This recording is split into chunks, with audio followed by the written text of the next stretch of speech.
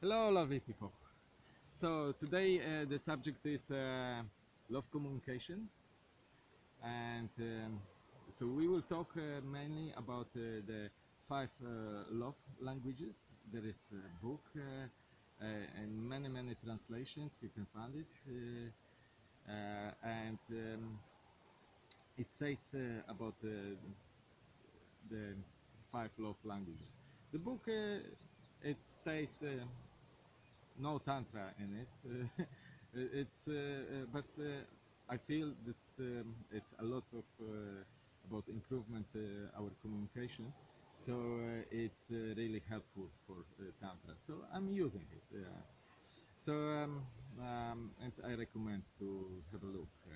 So what are the five love languages? Five love languages are the different ways how we express love to each other. So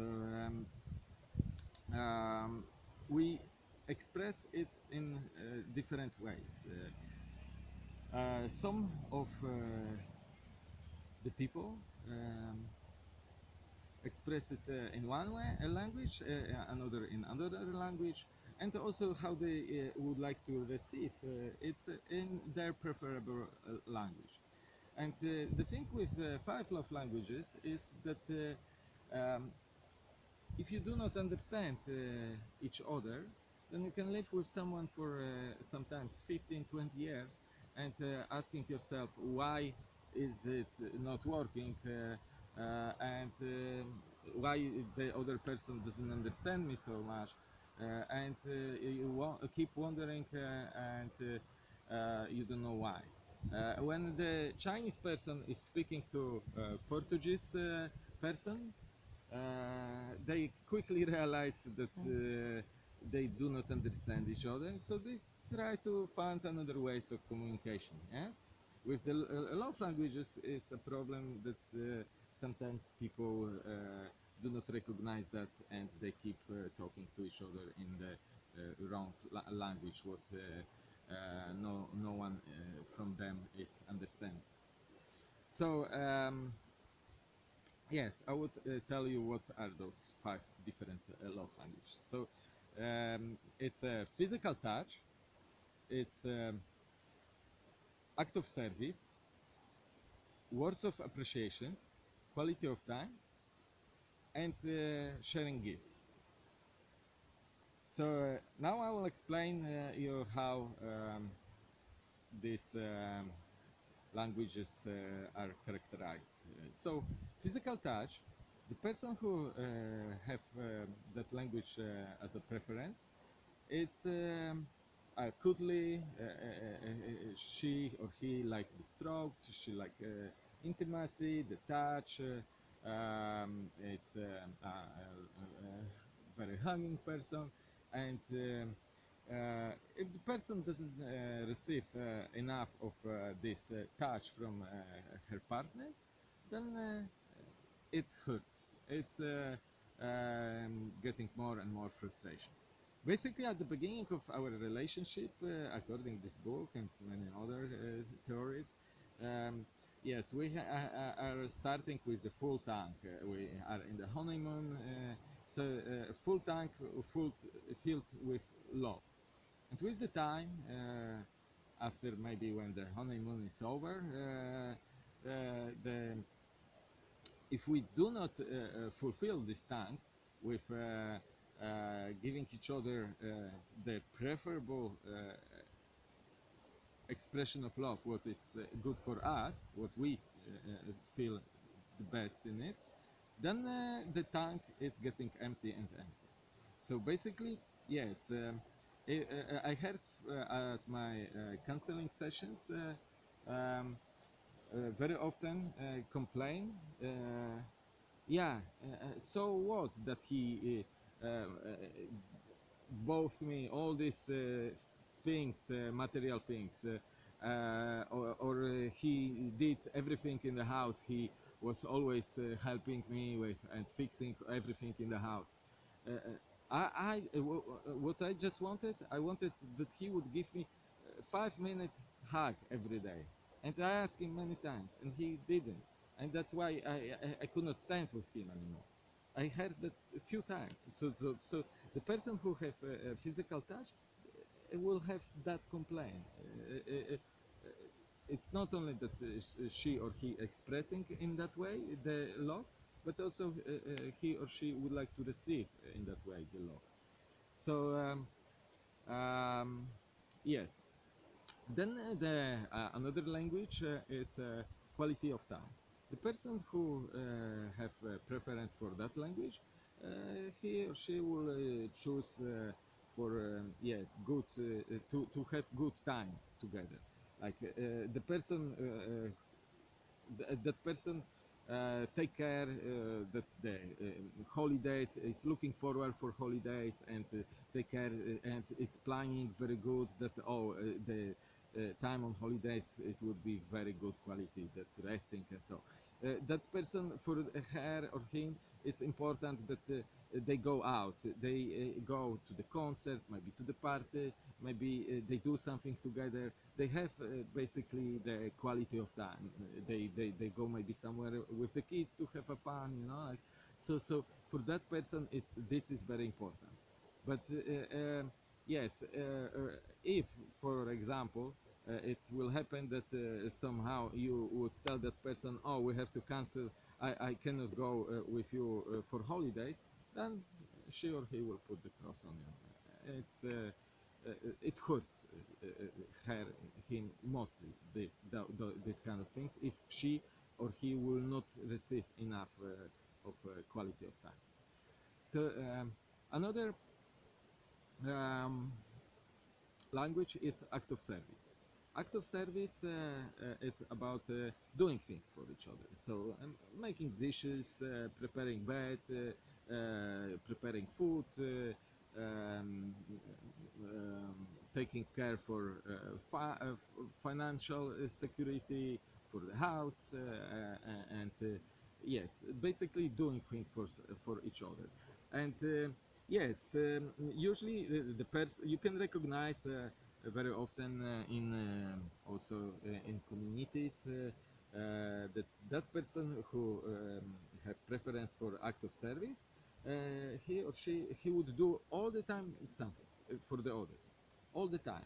But when he or she noticed that it's only he is doing things and someone doesn't do nothing to that person, yes, her tank, his tank will get empty, and then when it's empty, then frustration it's more and more, and yes. And yes, you can give to that person, you know, melting hugs and all the quality of time or whatever. But if that's her preferable language, then yes, it's very important that you also do things for that person. So then another language is the words of appreciations. And words of appreciation you can recognize very often people with that preference because they always outspoken about the compliments what they like to share. They always tell you, oh, such a nice dress you have, oh, your makeup looks so beautiful, you know, like, oh, you dance so beautiful, you know, like they always say thank you, but if you forget too often to say thank you to them, they will put cross on you. Yes,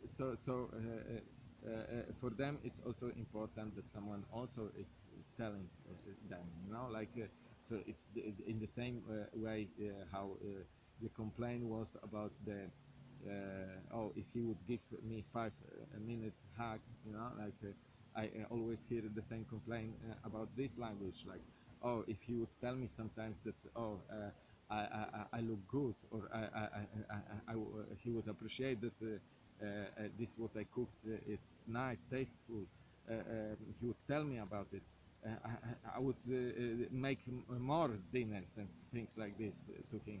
But if he doesn't, you know, like it's hurting that person. So yes, the next language is sharing gifts. So sharing gifts, it's the person who have that preference.